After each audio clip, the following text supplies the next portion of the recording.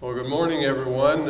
My name's Ted Gardner, and I'm an interviewer for the Library of Congress Oral History Project here at our great public library of Cincinnati.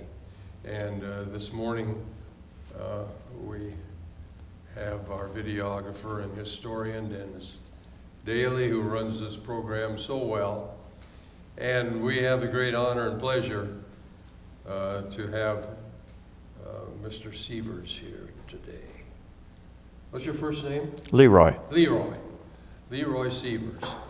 And Leroy was in the World War II Navy. I understand your father was in the World War I Navy. Right. Gee, that's... He was on the battleship Maine. No kidding. Oh my goodness, she was a famous ship. Yeah. Yeah, she was part of the old White Fleet, Great White Fleet. Right. Went around the world. Well, anyway, we have the honor of having Leroy Seevers here this morning, and we're going to find out all about you. Where were you born, Leroy? I was born in Guilford, Indiana. Now, where is that? North of Lawrenceburg, about 12, 14 miles. Okay, all right, very good. You know where the ski slopes are at out there? Huh? You know where the ski slopes are at? Oh, yeah, yeah. Right above the ski slopes, slope. up on the hill. Right, exactly. Okay. Tell us about your family. Did you have brothers and sisters? I have one sister who's 3 years younger than I am. Mm-hmm. Mm-hmm. And I have 3 children.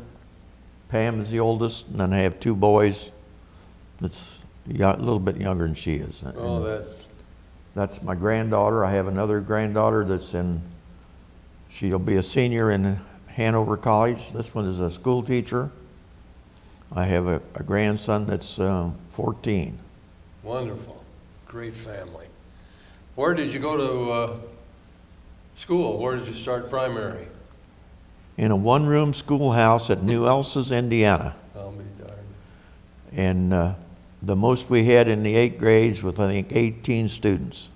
Really? That was a top for all 8 grades. For heaven's sake. My goodness. Well, that was, you certainly knew everybody, didn't you? Oh, yeah. Very well. Very well. That's great.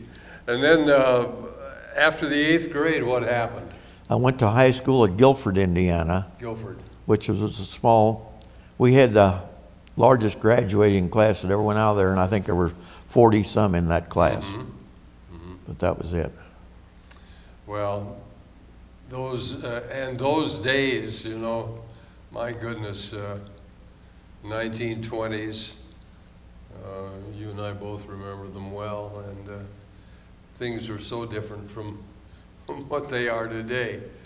Did you have any particular interest in school? Did you have hobbies or athletics or anything like that? Went home and worked on the farm. You were a farm boy. Right. Right. Yeah. Well, you didn't have many hobbies. You went home, you went to work. That's right. That was it. That was it. Well, I know, and that was wonderful training. Wonderful training, and of course that was the backbone of our nation. Right. Farms and the farm families and how they worked and produced and everything. Okay, so let's see now. Then you finished high school, what, about 1939? That's it, 39. Okay. And you stayed on the farm? No, my uncle was a road contractor, and I went to work for him. Oh, you did? Yeah. Oh. In fact, I started working for him when I was 16. Wow. I'd work in the summer and... Sure. Well, that's good training too. Yeah, construction. Tough work. Yeah, it was tough work. I'll say. Yeah. Yeah, that's great. Well, you know, everyone has memories of outstanding dates in one's life, and one of them, of course, is December the 7th, 1941. Right. Where were you when you heard the news? Do you remember? Probably at home. Probably at home. Because at that time, in the winter, there was no work in construction, and I went to work for Kelly Kett over in Covington, making x-ray machines. Oh, for goodness sakes. I worked there as a machinist. Oh, Well, you certainly had an affinity for machinery and, Right. and technology and so Right. forth. That's wonderful. Well, Pearl Harbor, of course, was one of the key points in a person's life who grew up in the 20th century. And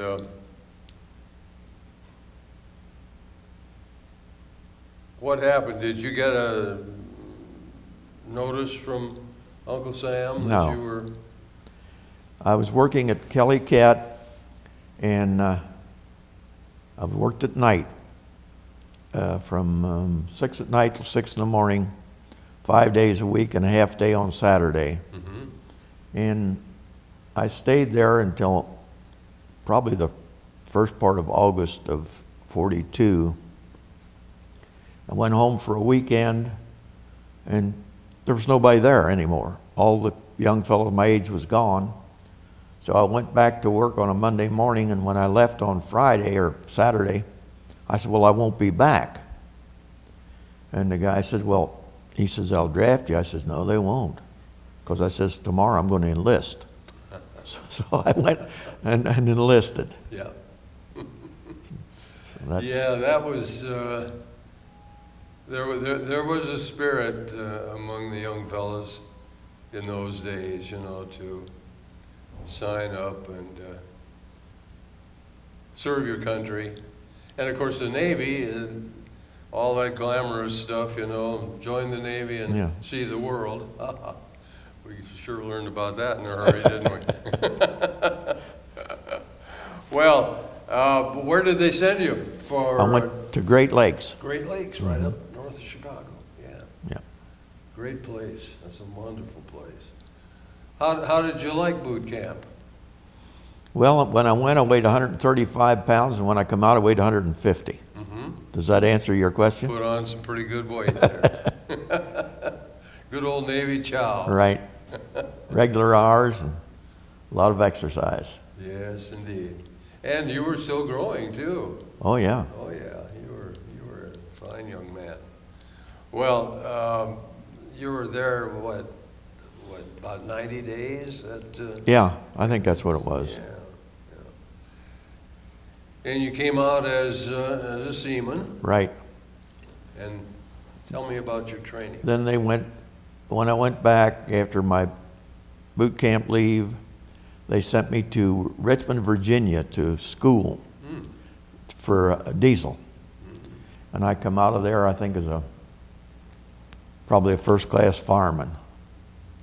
Wonderful. And then from there, they sent me to Miami, Florida, to Subchaser Training Center.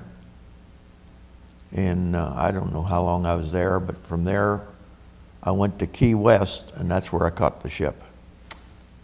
And did you have any knowledge about what a subchaser was or anything? Absolutely none. Nothing. No. I noticed it didn't look very big. No. And she was wooden too. Right. The interesting thing about going from Miami to Key West is we went at night in a bus, and you could see ships burning off the coast. Oh, yeah. And they tell me that there was more ships sunk between Cape Hatteras and Key West in 6 months than there was in the entire war with Japan. Right. Freighter. Right. Yes, the Germans were very, very efficient with their submarines, of course. Their Untersee boats, as they called them. And, you know, there were so many crazy things that happened in the early days of the war, right, because we just weren't up to snuff on. Well, what they done, they laid down, I guess there's like a channel where the Gulf Stream comes up. Right. And they dropped down into there during the day, and at night they would pop up, and the ships would be silhouetted between them and the beach. Right. And that's how they got so many ships. That's right. And that's the reason the Subchaser went back into service, for just that reason. Mm-hmm. Yeah, because the Subchaser was very prominent in World War I Navy. Yeah, well, basically the World War II Subchaser was on the hull of a World War I. Mm-hmm. And I think they built them in like 30 days. Wow. That's all it took. And they were all built by small boat builders along the coast that built fishing boats. Mm-hmm. That's interesting. And they were all wood. I mean, even the ribs, the Mayflower had steel ribs, but the Subchaser had wooden. Right, right. And that's the reason that they were all built. You could keep a submarine down. You couldn't outgun them, but you could keep them down with the depth charges. Oh, yes, you bet your life. How many depth charges would you carry on that thing? It's either 12 or 15. I really don't remember. Boy, they were deadly. Deadly armament, too. The one I was on, we had what they call mouse traps on the bow, which were like rockets, and they were fired electronically, and they had about that big around, about that long charge, and they had to hit something before they would explode. Mm-hmm. And you tipped the racks up, and then they fired. And once in a while, if you fired them and hit a whale or something, they would go off. Now, you had gunnery on that boat too, didn't you? When I first went aboard, we had a French 75 and two 20s. Mm-hmm. And we made one run to Guantanamo, and from there we went up along the coast to Norfolk. And they had a big crane that come up alongside of us and picked us right up and set us up on the pier. And they let us go home for, I don't know, a few days. It wasn't very many. When we come back, the French 75 was gone.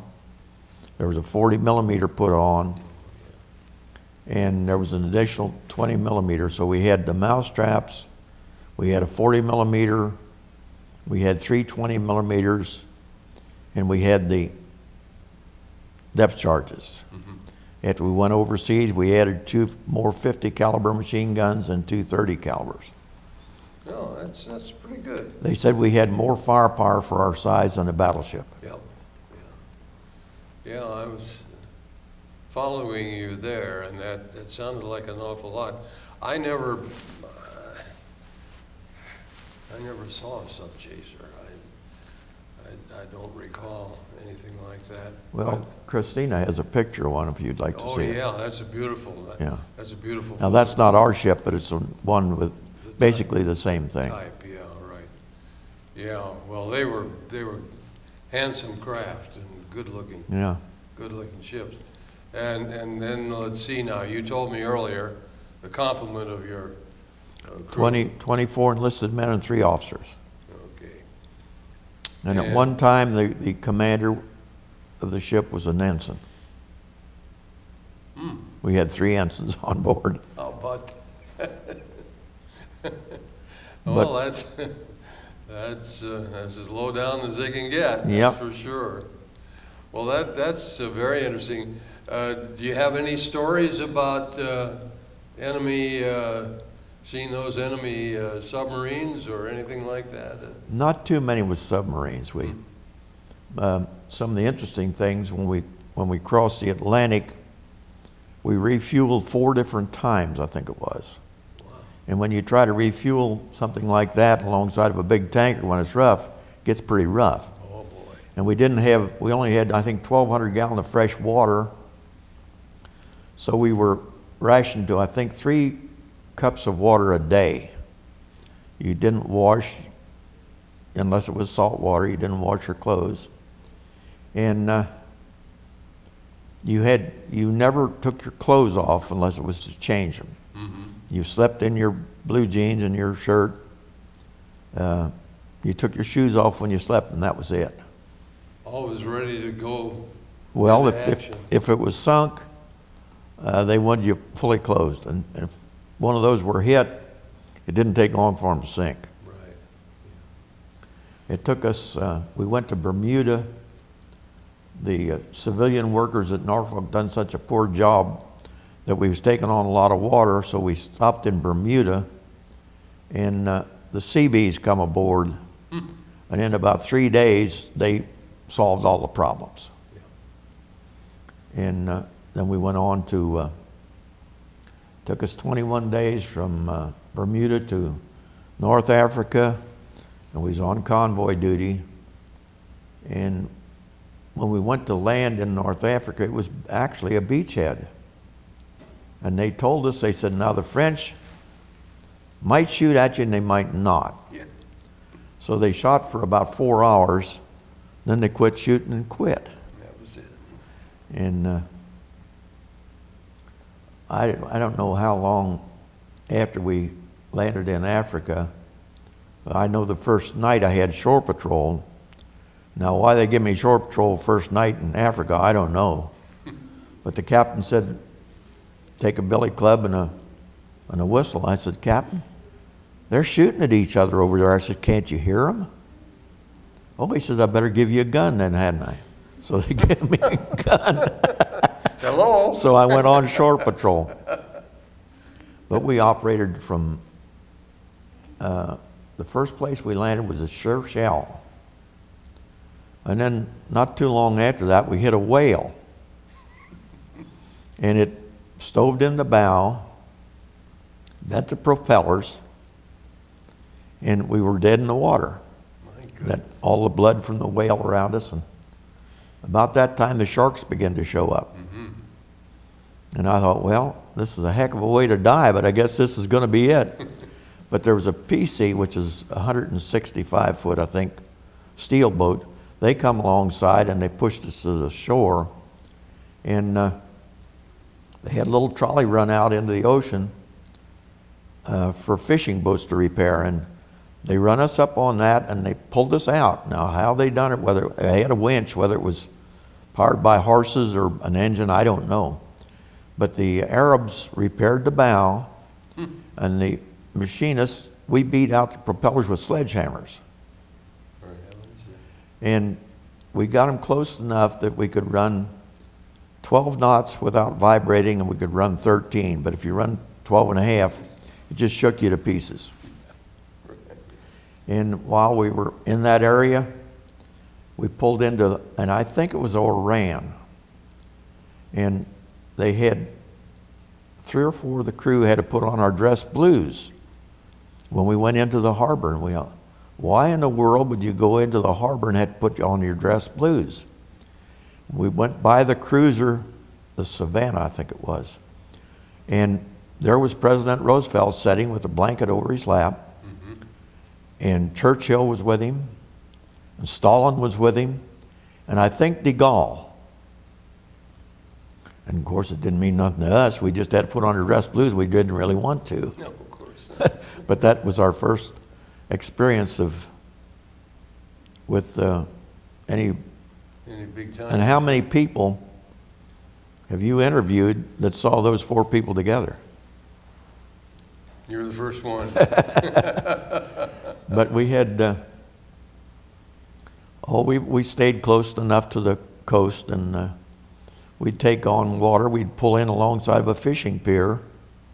Most of them had a stone wall, and we pulled in, and they had fresh water.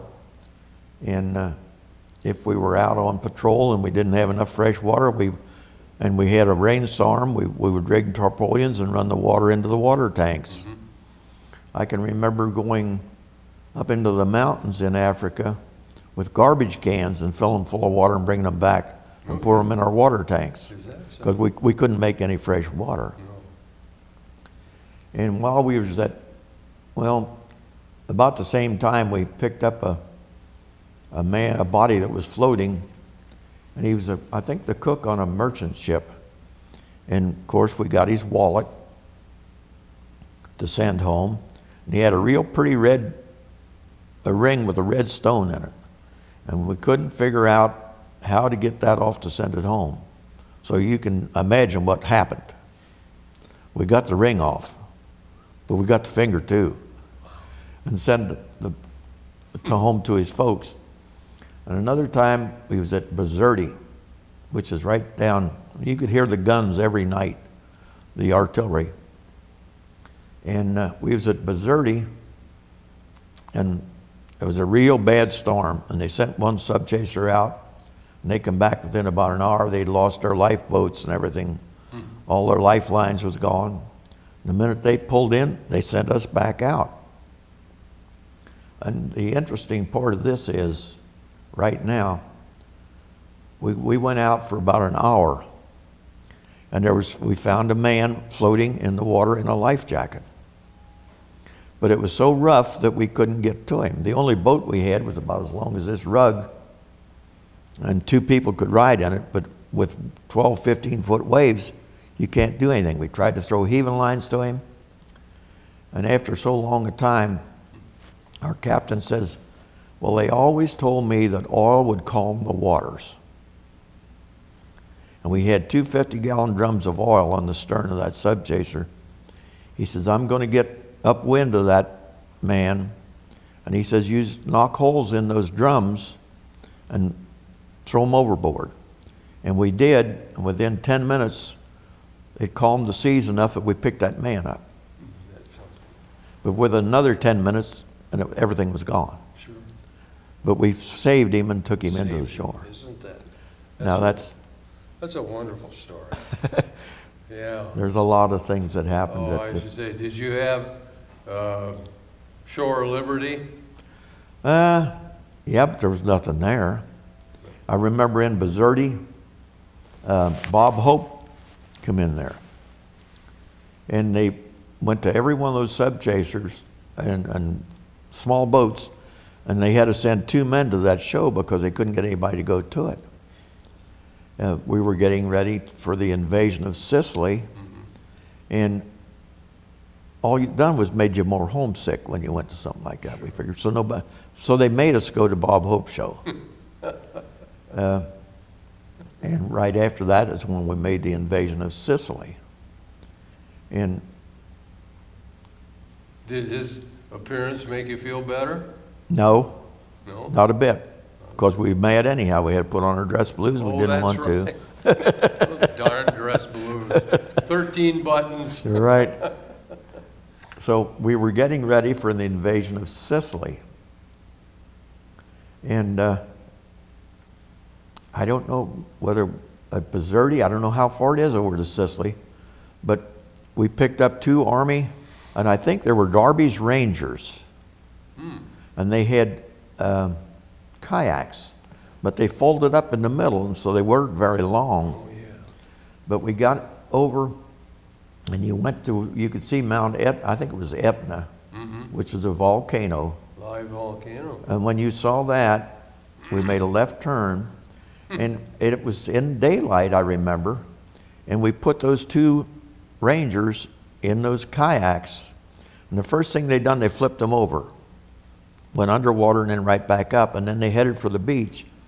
And one went under the pier at Gela, Sicily, and the other one went on the point at Lasita.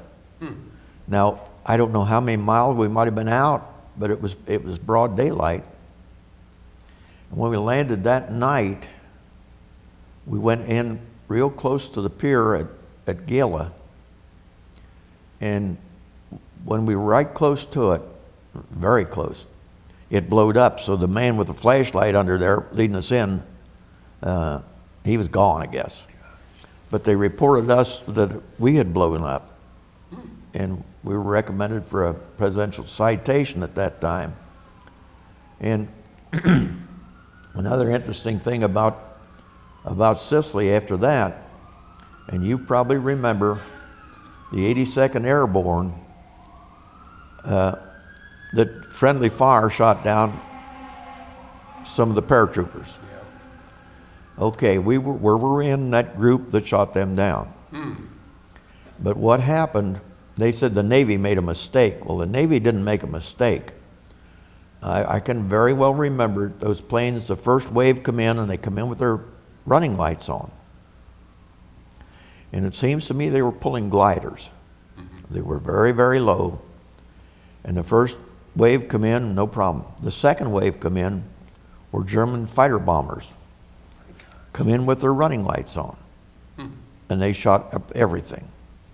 So when the next wave of paratroopers come in, we shot down the paratroopers because we thought they were German planes again. Oh my goodness. So that's that's history that you read one thing in history, but when you stop and think of it, it wasn't really the Navy's fault. No. But you never hear that. No. We had a paratrooper live close to me, and he had quite an article in the paper one time about it. And I went to his house and talked to him. He said, nobody ever told us that. I said, well, I'm telling you now, it was not the Navy's fault. Good for you. So it was quite interesting. And then we went on around to, and I was over there when Patton slapped the soldier in Sicily. I remember that very well, in the Stars and Stripes. In the hospital. We went around to Palermo, and they told us, they said, now if you tie up at the pier, we get a bomber raid every night. So if you want to stay, fine. If you don't want to, you go out and anchor in the bay. So our skipper chose to anchor in the bay, but that night, 2 Subchasers were hit at the pier and burnt. And while I was in Palermo, I remember seeing Marshal Tito and Patton together. Good heavens, boy, you really. And from there on, we went, this is another funny thing that happened. We had a small yard tug towing a pontoon barge with a big gasoline tank on it. And we started up along the coast of Italy for that, for the invasion of Salerno. But we got there about the middle of the afternoon, and the invasion wasn't scheduled for like that night at midnight. And while we were there, we had a submarine contact, and we dropped depth charges, and debris come up. Whether we hit them or not, you never knowed.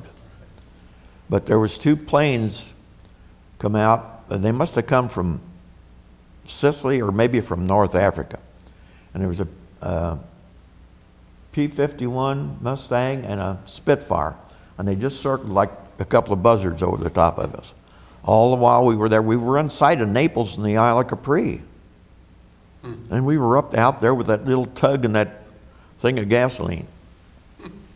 And when they run out of fuel, they'd go back and 2 more would come out. Until that night when we made the beachhead. And during the night, there was so much going on that we kept, the ships were coming real close. And so the skipper said, well, we're going to anchor before we get in trouble. So we anchored. But all during the night, we kept stuff bumping the side. And we didn't know what it was, but we found out the next morning we'd anchored in a minefield. Good gravy. And of course the mines, I guess on that wooden boat, unless you broke off one of those prongs, they wouldn't explode. So we took boat hooks and pushed the mines away and got out of the minefield. But that was pretty touch and go. And on that beachhead, I remember the first, they must have been magnetic bombs or radio controlled, because we could see them drop out of the bomb bays for the German bombers, and they'd come down so far and then they'd just curve over and they'd hit a big ship. And one of the ships that I saw hit was the seagoing tug, the Nauset. And one of my neighbors was on the Nauset. But that bomb went right down the smokestack into the... And the sister ship, the Narragansett, started to push them towards the beach, and when they did, they pushed them into a mine and just broke in 2 and sunk immediately. Now, another thing I failed to mention, the first ducks were used in the invasion of Sicily. Oh, yeah. And the first ones they used, they kept sinking on them, because they were loading them pretty heavy, and the sea would wash over the gunnels of it, and they'd fill full of water and they would sink. And either the Seabees or the Army Corps of Engineers put sideboards like you would on a wagon or something about that high around them, and they put another bilge pump in, then they could use them. And that's the only reason that the ducks are being used later on is because they repaired those problems because they were going to abandon them. Yeah, and for those who don't know what a duck was, it was a DUKW.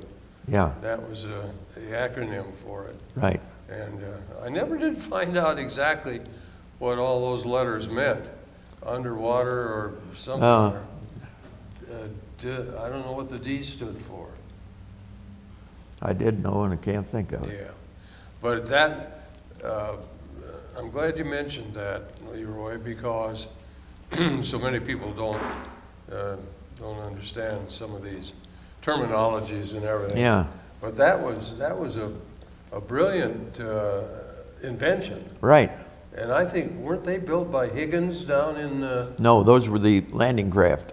That was the landing craft. The Higgins boats was a landing craft that the ramp dropped down on the bow. That's right. Now those were LCVT, Right. landing craft vehicle personnel. Right, right.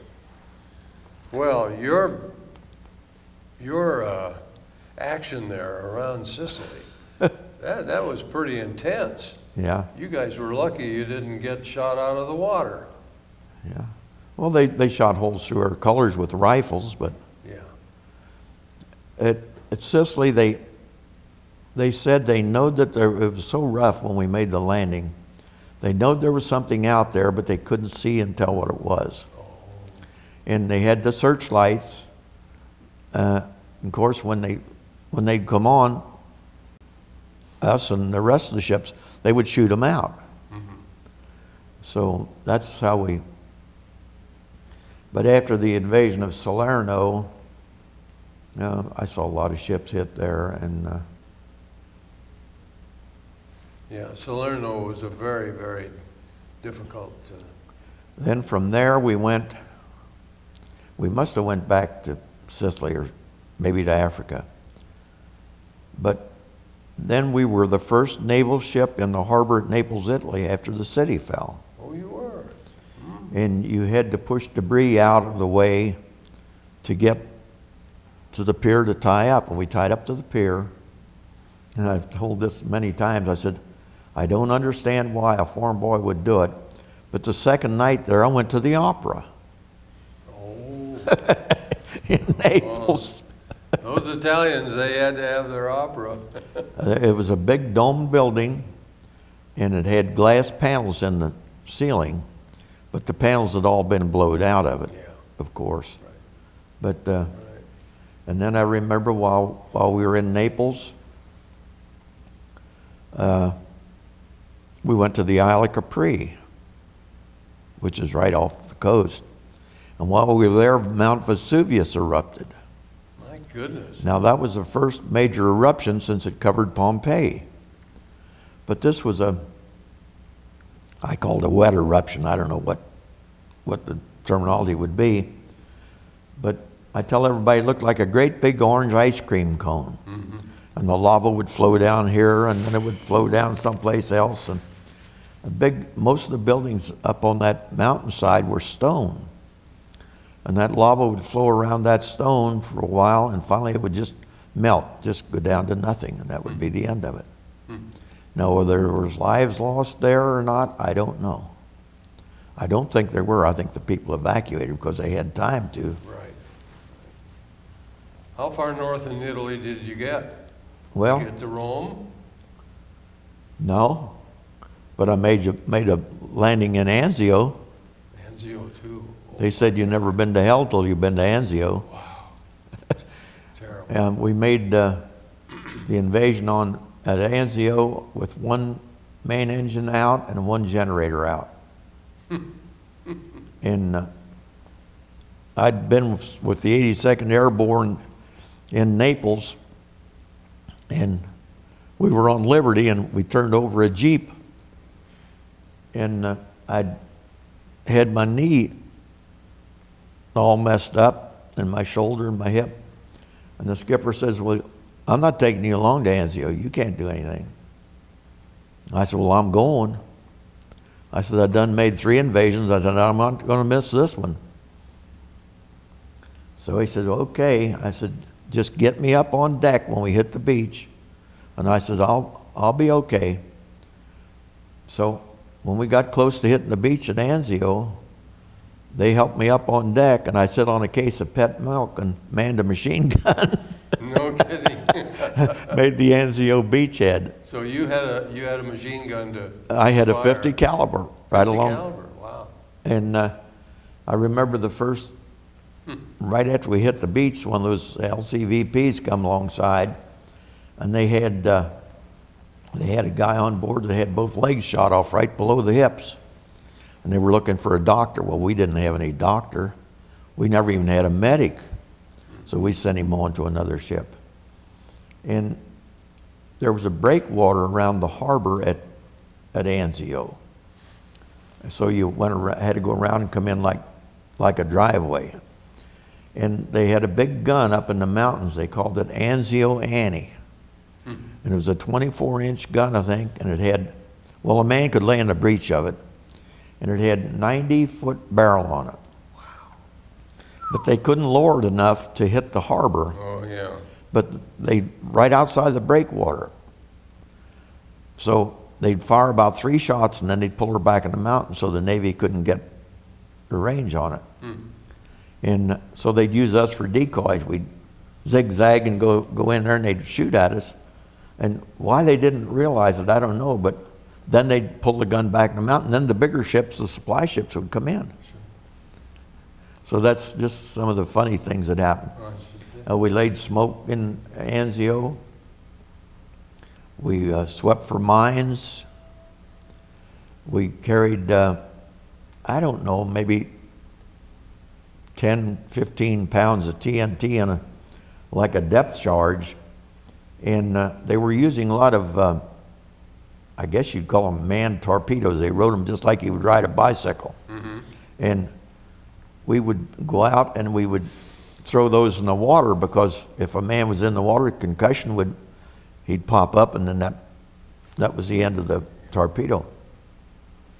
But the British had a gunboat there, well, 2 of them really, the Abercrombie and the Finch. And they looked like a battleship cut in 2. And they had 1 gun on the bow, a 24-inch gun. And they would find a sandy bottom, shallow enough, and they would actually fill it full of water and settle on the bottom, and then they'd sit there and bombard. And they could only turn, I don't know, 15 or 20 degrees either way, because if they fired broadside, it would turn them over. And we would patrol between them and the beach.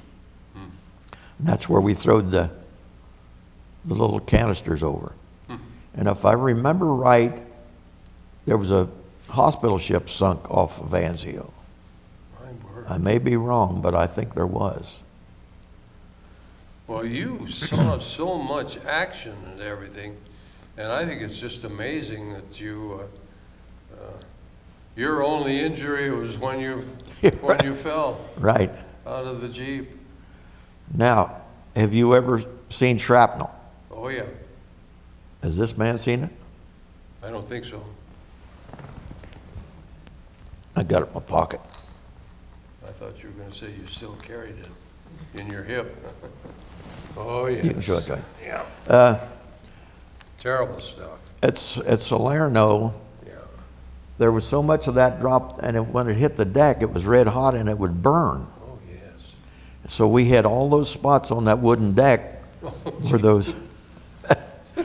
those shells had hit. It's a wonder you didn't burst into flame. Well, and none of us ever was hit. Oh. We had one man got the Purple Heart because one of the smoke generators upset on him at Anzio. It's just crazy. Well, you know, the same thing, of course, the terrible thing about our Air Force, our planes in the air, you know, the enemy would fire up and then the flak, Right. then they'd burst. Right. And of course, the same idea as these, the pieces that would just destroy Right. anything like that. Well, did your wooden boat last through the war? Yeah. Well, we're just getting the good part. Oh, good. When we left Anzio, we went down through the straits of Messina, up along the coast of Italy to Foggia or Bari, one of the two, I don't know which. And an old admiral met us there, and he gave us a speech. And he says, "You're going on a diplomatic mission. You're going to Yugoslavia." There was 4 of those Subchasers. He says, "We're having problems with the German E-boats over there harassing the Yugos, and you're going over. They're faster than you are, but you can outgun them." And when he got done with the speech, everybody was real happy, you know, a diplomatic mission. His last words are, "You are expendable." So we headed for Yugoslavia, and about, I don't know where we was at, but skipper called us up on deck, and he said, "I need 5 men for a boarding party." He says, "Now if we capture one of those E-boats, it goes back to the States, those 5 men will go back for bond drives." So he picked one officer, and he picked a signalman and a seaman and somebody else, and he says, "Seevers, you go to the engine room." I said, "Captain, I can't read German, I can't speak German." He says, "You'll learn pretty quick." I said, "Well, what kind of a gun do I have?" I said, "I can't carry a rifle down there." He said, "Well, we'll give you a 38. I said, "That's not big enough." I said, "I want a gun that when I wave it at somebody, they're scared enough that they're not going to hurt me." So one of the officers says, "I've got a 45, and he said, "Whenever we go out at night," he says, "you come and I'll give you my 45. So we went over and we landed in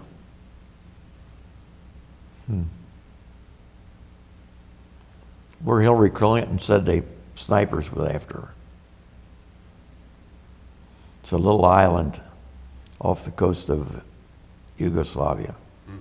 But anyhow, that was our home base, and we would take commandos out, or partisans really, and there was, I don't know how many of those, and there was 2 or 3 special service men with them all the time.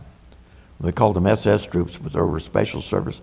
I think they were probably the forerunners of the commandos. Okay. Because they could speak German. Some of them had been there over a year. And I remember one fellow, he had a rifle about as tall as he was. And I said, "What kind of a gun is that?" He says, "I'm a sniper." I said, "Well, where did you learn to do that?" He says, "Shooting squirrels in West Virginia." So that's the type of duty we had there. And we would, another duty we had, we would go out at night, and they would say, "Now they're going to be bringing a flyer back from the Palesti oil fields to this point, and they'll lay out there and wait, and if a flashlight flashes so many times, it'll be a friendly, and they'll bring a rowboat out, and you pick that man up. And you wait for 2 hours. If they don't bring him out, then you leave and you go back for 3 nights.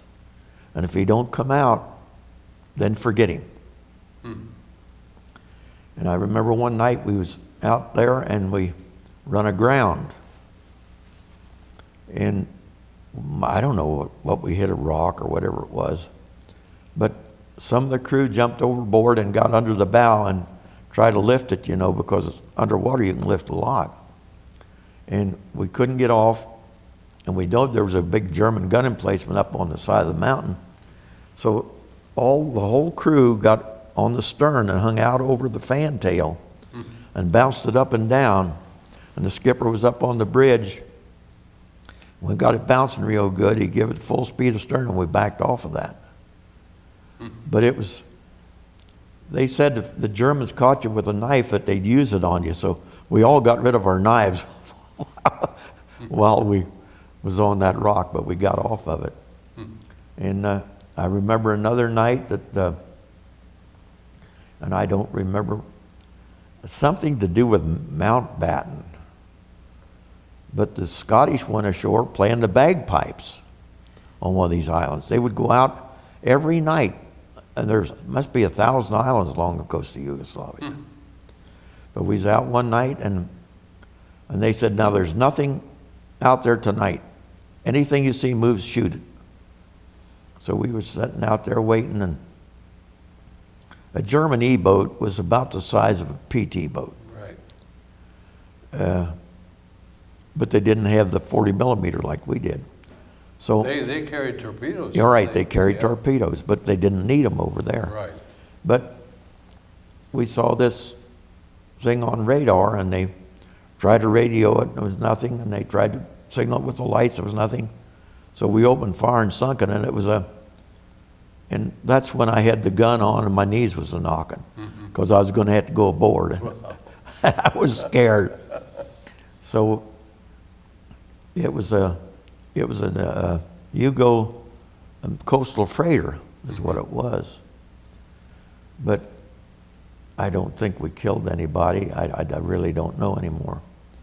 But another time when we would go back about once a week to Italy and take on fuel and water. Well, we probably got water over there, but no fuel. But I had the wheel watch, and we was heading back for just as calm like this floor. And the captain was up on the flying bridge, and we had a voice tube from the wheel, and I said, Captain, there's a plane crash dead ahead. He said, we didn't see it. I said, one did, I just saw it. And about that time, he says, full speed ahead, and we got up there. It was a B-17 laying in the water. My word. And the whole crew was out on the wings. And we got them all picked up before that plane sunk. I don't know how long it took it to sink, I don't remember. It wasn't very long. But they were mad, boy, they were mad. And one of the rest of the men in the squadron, they called him Shardy, they said, Shardy shot us down. And whenever the bombers went out, they test fired their guns. And Shardy was test firing his gun, but he shot them down. So it was shot down by one of their own group. Yeah, recognition was a very dicey thing. Some men were well trained for recognition, others were trigger happy. Oh yeah. And well, now as you worked your way up, now did you get into the Pacific? No. You never got into the Pacific? No. That's interesting because I never got into the Atlantic or the Mediterranean. Well, after we left Yugoslavia, well, the first group that we took out and they pulled a raid, they come back and they had a casualty. Well, a wounded, I should say. And it was a woman. We had no idea that it was a woman when they went out. They carried a rifle, a sidearm, a stiletto, 2 bandoliers of ammunition, and 6 hand grenades. That's when they hit the beach, that's how they went. Wow. And there wasn't enough room on there, so when we took them out at night, they would lay in our bunks. When we brought them back, well, they'd lay in the bunk till they got, Vis was the name of that island. And after they got off one night, I crawled in my bunk, laid down, and there was a lump in there. There was a hand grenade in my bunk. Now, I told you we were recommended for the unit citation. Right. Okay, when we were in Naples, the skipper was called to the Savannah. And the old admiral in charge was the one that had recommended us for the unit citation. But he wasn't available that time. And I found out since that he'd committed suicide. Oh my word. Now, he was the commander of remember when they had the mock landing in England before the Normandy beachhead, and the Germans got in and sunk some. He was in charge of that, and he dwelled on it so bad that he finally committed suicide. Got to him. Yeah. So that's where my unit citation went. There it went. Yeah. But after we left Yugoslavia, we went down through Straits of Messina, back up along the coast. Then we was in on the surrender of the island of Corsica. And I can remember the capital of Corsica is Ajaccio. And they told us when we went in, they said, now, we don't think there'll be any fire, but there might be. So we had to man our guns when we went in. And I remember that must have been the State House or whatever it was up on top of the hill or the mountain. And the captain had to go up there. Now, he must have accepted the surrender of the island. But from there on, we went and made an invasion into southern France. Oh, you got into southern France. My word. So that was June, July of 1944. Yeah. Southern France. And you know that our great light cruiser, the USS Cincinnati, she got her battle star in the invasion of southern France. Was that right? Yes, sir. And right down here in the library, right down in the atrium, when you have some time, you go in there and you'll see silverware that was aboard this ship. And quite a nice display of USS Cincinnati memorabilia. And she really had, very interesting time. Well, now, we're running a little short here, and I want to find out about how long were you over there? Went over in 43 and come back in sometime in 44. About a year anyway, huh? But they give the ship to the French. Yes. Right after the invasion of southern France. Yep. And half the crew got shipped back to the States, and a week or two later, the other half of the crew was shipped back. But that's about the end of my combat. Well, you had some real combat. Very exciting, and now, as a motor machinist, you were below decks a lot, weren't you? Right. But on the small boats, the motor machinist, we stood a watch in the engine room, we stood a wheel watch, we stood radar, we stood sound gear, and we stood lookout. Oh, golly, so you got a lot of topside exposure. We could land that thing tied up to the pier or anything. Sure, you knew. Now, the deckhands didn't get that because they didn't go in the engine room. That's right, of course. While we was in Bizerti, we went out and we were supposed to take a convoy to Bombay, India. And we were out about a day, I guess. We were getting real close to the Suez Canal. And I had engine room watch, and one of the engines blowed up. And they said, I just come out of there like a shot out of a cannon. just as white as a sheet. Oh my goodness. And the skipper says, how much did it get hurt? And I'm not going to say what I told him, but I went back down, and those big engines, they were 500 horse GMs, and they had a habit of, when they got wore so bad, they would explode in the crankcase. Oh. And they had little explosion plugs on it, blowed them open, and then it would kick the engine back to idle. So all I had to do was kick it into gear, and then it went on. But that was about my career. If we're out of time, we're out of time. Well, I want to taper off here. So then you had your orders. Did you come back on the SC? No, it was given to the French right after the it was given invasion. to the French. I come back on a Liberty ship. You came back on a Liberty ship, I'll be darned.